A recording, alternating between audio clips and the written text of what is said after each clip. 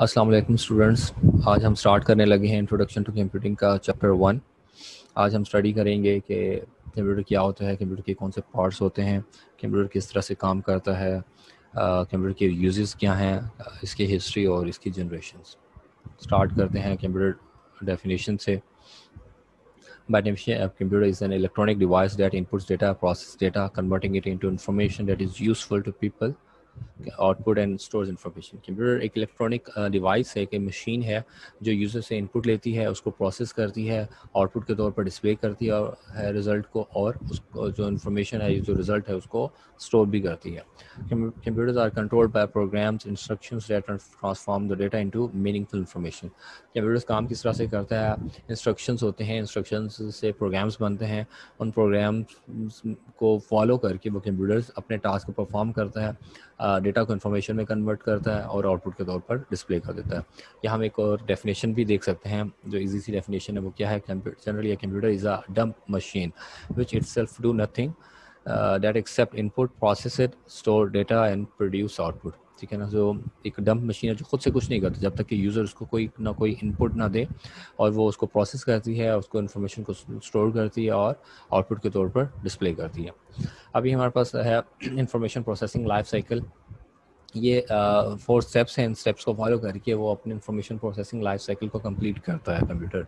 जैसे कि इस डायग्राम में आपको नज़र आ रहा होगा, सिस्टम को यूज़ करने वाला जो है वो एक यूज़र है, वो उसको इनपुट दे रहा है, और जो प्रोसेसिंग यूनिट है उस डेटा को या इनपुट को प्रोसेस करेगा, और प्रोसेस करने के बाद आउटपुट के तौर पर स्क्रीन के ऊपर डिस्प्ले करेगा, और अगर यूज़र चाहेगा तो वो एक स्टोरेज डिवाइस के अंदर उसको स्टोर भी करेगा। जो 4 स्टेप है: इनपुट, प्रोसेसिंग, आउटपुट और स्टोरेज। पहला स्टेप क्या है? इनपुट है, यूज़र से जो है वो डेटा है वो इनपुट के तौर पर लेगा कंप्यूटर, और उसको हम क्या कहेंगे? इनपुट डेटा कहेंगे। और जो जिस डिवाइस के थ्रू यूज़र वो इनपुट ले रहा है उसको हम इनपुट डिवाइसेस कहते हैं, जैसे कि कीबोर्ड है, माउस है, हमारा स्कैनर है, इनपुट के तौर पर ले रहा है। ये माइक है, जिस तरह से मैं माइक से बोल रहा हूँ, ये इनपुट डिवाइस है। मज़ीद हम इनपुट और आउटपुट डिवाइसेस जो हैं, डिवाइसेस के अकॉर्डिंग हम आगे नेक्स्ट चैप्टर में भी डिस्कस करेंगे डिटेल से। यहाँ पर है अब इनपुट कौन सी फॉर्मेट हो सकती है, मतलब कौन सा डेटा हम इनपुट के तौर पर यूज़ कर सकते हैं। वर्ड्स हैं, सिम्बल्स हैं, नंबर्स हैं, पिक्चर्स हैं, ऑडियो सिग्नल्स फ्रॉम माइक्रोफोन है, सिग्नल्स फ्रॉम अनदर कंप्यूटर है, temperature, speed, pressure from sensors के थ्रू ये टेम्परेचर, स्पीड और प्रेशर्स को एज इनपुट के तौर पर लिया जा सकता है। इसके बाद है प्रोसेसिंग। कंप्यूटर का जो प्रोसेसिंग यूनिट है, जिसको हम सेंट्रल प्रोसेसिंग यूनिट भी कहते हैं, सीपीयू भी कहते हैं, वो क्या करता है? वो इनपुट जो डेटा आया होता है उस डेटा को प्रोसेस करता है, उसको मैनिपुलेट करता है, मैनेज करता है, सॉर्ट करता है, उसके ऊपर वर्कआउट करता है। Data are symbols that represent raw fact, objects and idea about people, places, events and things that are of important in an organisation. किसी भी ऑर्गेनाइजेशन या कंपनी का कोई भी डेटा है वो रॉ डेटा, एक बिखरा हुआ डेटा होगा, रफ डेटा होगा। वो यूज़र जो है वो इनपुट के तौर पर वो डेटा कंप्यूटर को देगा, और कंप्यूटर उस डेटा को क्या करेगा? मैनिपुलेट करेगा, उसको मैनेज करेगा, सॉर्ट आउट करेगा, उसको किसी एक फॉर्मेट में, किसी फॉर्मेट की सूरत में कन्वर्ट करेगा, किसी एक यूज़फुल इंफॉर्मेशन की सूरत में कन्वर्ट करेगा, ताकि वो हमारे किसी काम आ सके। Computer program are software is a series of instruction that tell the computer how to carry out a processing task. अब इंस्ट्रक्शंस हैं, इंस्ट्रक्शन से प्रोग्राम्स बनते हैं, उस प्रोग्राम से सॉफ्टवेयर बनता है। सॉफ्टवेयर जो खुद एक सीरीज ऑफ इंस्ट्रक्शन है, वो इंस्ट्रक्शन से क्या करता है? वो इंस्ट्रक्शन, वो सॉफ्टवेयर कंप्यूटर को बताता है कि क्या काम कर रहा है, कैसे काम कर रहा है, और कंप्यूटर बिल्कुल उस इंस्ट्रक्शंस को, उस सॉफ्टवेयर को फॉलो करके टास्क को परफॉर्म करता है। अब प्रोसेसिंग किस तरह से करता है, कौन कौन सी प्रोसेसिंग करता है? मींस अरिथमेटिक कैलकुलेशंस हैं, सॉर्टिंग लिस्ट है, मॉडिफाइंग पिक्चर्स हैं, ड्राइंग ग्राफ्स हैं, ये सारे प्रोसेसिंग में के ज़ुमरे में आ जाते हैं। इसके बाद आ जाता है output. Output the result produce by computer after processing the data. Data को प्रोसेस करने के बाद जो रिजल्ट हमें शो होगा वो एलसीडी के ऊपर डिस्प्ले करेगा। जो एलसीडी है वो आउटपुट डिवाइस है, जो रिजल्ट शो करेगा वो उसकी आउटपुट होगी। और वो कौन कौन सा डेटा जो है वो डिस्प्ले करेगा? मींस डिस्प्ले, प्रिंट और transmit the result after processing. जो भी रिजल्ट हो सकता है, किसी किस्म का होता है, वो उसको डिस्प्ले करेगा।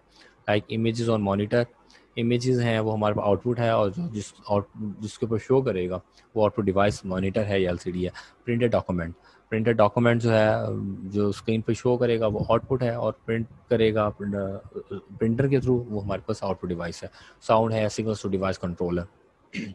اس کے بعد آ جاتا ہے میموری اسٹوریج. میموری اسٹوریج میں جو مین ڈفرینس یہ ہے, میموری جو ہے وہ ٹیمپریلی ڈیٹا کو اسٹور کرتی ہے, پرماننٹ اسٹور نہیں کرتی, اس کو ہم میموری کہیں گے. اور جو پرماننٹلی ڈیٹا کو اسٹور کرے گی وہ اسٹوریج کہلائے گی. ہمارے پاس کمپیوٹر کے اندر پرائمری اسٹوریج اور سیکنڈری اسٹوریج ہوتی ہے, یا پرائمری میموری یا سیکنڈری میموری ہوتی ہے. پرائمری میموری کو ریم, رینڈم ایکسیس میموری, اور جو سیکنڈری میموری ہوتی ہے جس کو روم, ریڈ اونلی میموری کہتے ہیں. ریم وولٹائل ہوتی ہے, ٹیمپریری طور پر ڈیٹا اسٹور کرتی ہے, جبکہ روم ہے وہ نان وولٹائل ہوتی ہے اور وہ پرماننٹلی ڈیٹا اسٹور کرتی ہے. بہرحال اس کو ہم مزید ڈیٹیل سے نیکسٹ چیپٹر میں پڑھیں گے. Memory the area of computer that temporarily hold data that is being processed are waiting to be process, store اور آؤٹ پٹ. میموری جو ہے وہ اس پروسیس ڈیٹا کو تھوڑی دیر کے لیے اسٹور کرے گی, یا اس سمپل ڈیٹا کو پروسیس پہلے بھی اسٹور کر سکتی ہے, یا پروسیسنگ کے لیے اس کا ویٹ کر سکتی ہے. Storage the area where data can be left on a permanent basis while it is not needed for processing. Storage ہے اس ڈیٹا کو پرماننٹ طور پر اسٹور بھی کر سکتی ہے. ہو سکتا ہے کہ وہ پروسیسنگ سے پہلے اسٹور کر دے, اگر یوزر چاہے تو پروسیسنگ کے بعد بھی اس کو اسٹور کرا سکتا ہے. اب کون کون سی جو اسٹوریج ڈیوائسز ہیں جہاں پر ڈیٹا اسٹور کیا جا سکتا ہے, like magnetic disk, C D ROM, magnetic tape ہیں, فلیش ڈسک ہیں, میموری کارڈ ہے, فلاپی ڈسک ہیں, کچھ اور بھی ڈیوائسز ہیں جس کو کہتے ہیں سی ڈی روم ہے, ڈی وی ڈی رومز وغیرہ آ جاتے ہیں جس کے تھرو ہم ڈیٹا کو اسٹور کرتے ہیں. اچھا آگے چلتے ہیں. اب کمپیوٹرز کا یوزیج کہاں کہاں پر ہے. پہلا تو یہ ہے personal and home uses of computers. Personal home uses میں ہم کمپیوٹر کا استعمال کہاں کرتے ہیں. Computers allow people with disabilities to do normal activities. جو ڈسیبل پرسنز ہیں ان کو ایڈ پرووائڈ کرتا ہے, اسسٹنس پرووائڈ کرتا ہے کمپیوٹر, تاکہ وہ اپنی ایکٹیویٹیز کو نارملی طور پر سر انجام دے سکیں, like shopping on line, playing games with other people, work from home, entertainment such as listening to music, watching videos, enable communication through the use of electronic mails like emails or chats. اس کے بعد جاتے ہیں business perspectives کے حوالے سے جو ہے computers کو کتنے کارآمد ہیں. Computers allow companies to keep large amount of information at hand, like data base. Companies یا آرگنائزیشنس کی لاٹ آف انفارمیشن ہوتی ہے, یا ہیوج اماؤنٹ آف ڈیٹا ہوتا ہے جو اس کو اسٹور کرانا ہوتا ہے, وہ کمپیوٹرز کے اندر یا ڈیٹا بیسز کے اندر ان کو اسٹور کراتے ہیں. Make ordering and tracking resources quicker and easier. On line order کرنا ہو یا کوئی سی چیز کو ٹریک کرنا ہو تو وہ بہت جلدی اور بہت تیزی کے ساتھ اور بہت آسانی سے کیا جا سکتا ہے. Allow people to have meetings from different locations. کہیں پر بیٹھے ہوئے جو ہیں کلیگز وہ میٹنگ کر سکتے ہیں اور ایک دوسرے سے بات کر سکتے ہیں. Help information management which as the process of decision making. کہیں پر بیٹھے ہوئے ہم انفارمیشن مینجمنٹ سے کوئی نہ کوئی ڈیسیژن تک پہنچ سکتے ہیں, یہ ہم بڑی آسانی سے ڈیسیژن تک پہنچ سکتے ہیں, یہ بھی کمپیوٹر کی ہیلپ سے ہم کر سکتے ہیں. Computers allow people across the world to communicate easily. دنیا میں کہیں پر بیٹھے ہوئے یوزر یا لوگ جو ہیں وہ ایک دوسرے سے کمیونیکیٹ کر سکتے ہیں, لائک کانفرنس کالز کے تھرو, ویڈیو کالز کے تھرو. یہ بزنس پرسپیکٹوس کے حوالے سے کافی کارآمد ہے.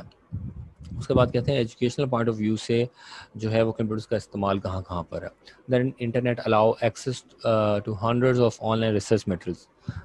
کمپیوٹر اور انٹرنیٹ کی ہیلپ سے آن لائن مٹیریلس جو ہے ریسرچ سے ریلیٹڈ ہم اس کو ڈاؤن لوڈ کر سکتے ہیں, ہماری ضرورت کا جو بھی ڈیٹا ہوگا. الاؤ colleagues to correspond quickly about on going research. جو ریسرچ چل رہی ہوتی ہے اس ریسرچ سے ریلیٹڈ ہم ایک کلیگس کے ساتھ کرسپونڈ کر سکتے ہیں, ڈسکس کر سکتے ہیں, بات کر سکتے ہیں. از the process of analysis research data. Us research data پہ انالیسس کر سکتے ہیں, یا مزید ریسرچ کر سکتے ہیں آن لائن یا with the help of computer. Take classes on line from any where. جیسے کہ ہم یا آپ لوگ کلاسز لیتے ہو, یہ میں اس ویڈیو کو ریکارڈ کر کے آن لائن یوٹیوب پہ اپلوڈ کرتا ہوں, آپ لوگ کہیں بھی بیٹھے ہوئے اس ویڈیوز کو ایکسیس کرتے ہیں یا آن لائن کلاسز لیتے ہیں, تو یہ بھی ایجوکیشنل پرسپیکٹو کے حوالے سے کمپیوٹرز کا ایک یوزیج ہے. اس کے بعد کمپیوٹرز کے پارٹس ہیں, 4 پارٹس ہوتے ہیں جس کی مدد سے کمپیوٹر کام کرتا ہے, یا ان 4 پارٹ مل کر ایک پورا سسٹم تشکیل دیتے ہیں, like hard where, soft where, data اور user. Computer hard where consist of electronic device, the part you can see and touch, جس کو آپ دیکھ سکتے ہیں, ٹچ کر سکتے ہیں. In other word they are tangible parts, مطلب آپ ہارڈ پارٹس ہیں, سالڈ پارٹس ہوتے ہیں کمپیوٹر کے. The term device refers to any piece of hardware used by the computer such as keyboard, monitor, modem, mouse. یہ ساری چیزیں جو ہارڈ ویئر کی ہیں یا کمپیوٹر ہارڈ ویئر کہلاتے ہیں.